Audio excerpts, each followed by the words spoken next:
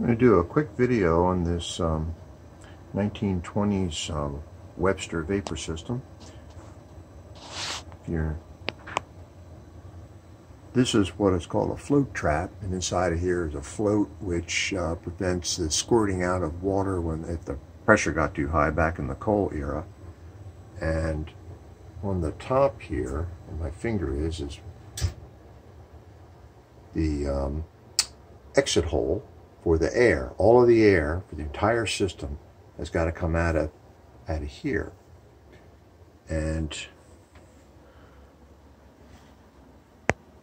it's a McLean EG boiler that was installed by others.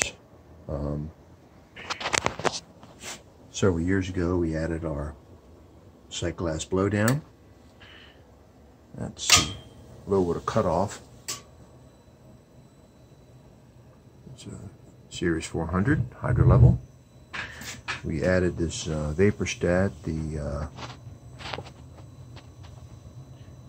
L408J 10009, and it seems to be working well in spite of the problems later. This one looks like it never had those issues. Have a low pressure gauge. This is of course the useless 30-pound gauge, and this is a low pressure gauge graduated in kilopascals, whatever the hell that is, inches of water, and ounces per square inch. One of the little minor issues was that the installer had put the VXT upside down, and so that we corrected that today.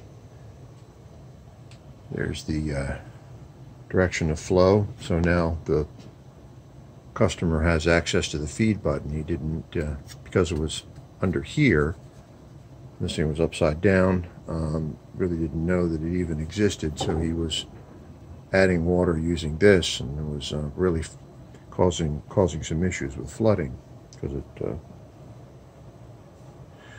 very easy to let that go. It's much easier to add the water like that.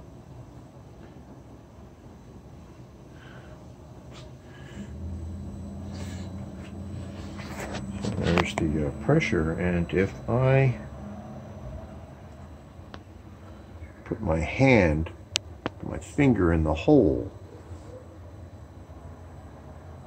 I should watch the pressure increase as the steam is sent into the system, pushing the air out ahead of it. And since the air can't get out of the way of the steam, it just compresses against the steam, and the boiler continues to add steam to the system, raising the pressure. All right, I got my finger on the escape hatch, and once it gets to about 8 ounces, and about a minute or two, this thing should shut down.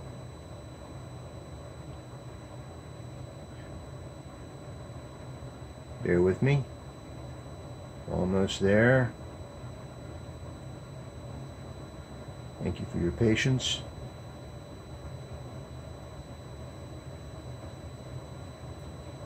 I'm just a little beyond 8 ounces.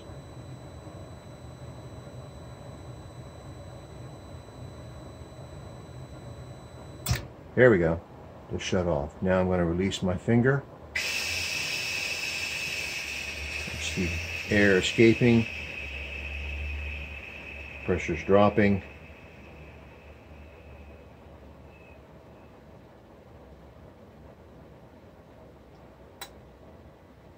And the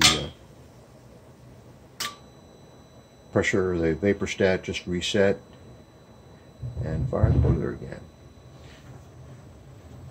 There's our water level, and we're going to do the truth test. A little bit of, yep, there you hear a little pressure coming out, and then she returns. So we're operating at a fairly low water level, so what's happening is that it's causing this the low water cutoff to not really, it's either on or off, and it doesn't stay off long enough for the feeder to trigger, and so we're getting sort of nuisance shutdowns. We'll have to work on that a little bit. I think a large part of that issue might be that the return here is needs a little work. You probably have to remove that little check valve. There's no drain on here yet. I really don't want to shut the system down and take that plug out. At least I've added a much better drain than the old wheel type. That's quarter turn, so that that'll let out a lot more water, and then you can shut it off quickly. A lot easier to maintain boilers with those quarter turn valves. So thank you very much, and let's see if we can get this thing working better.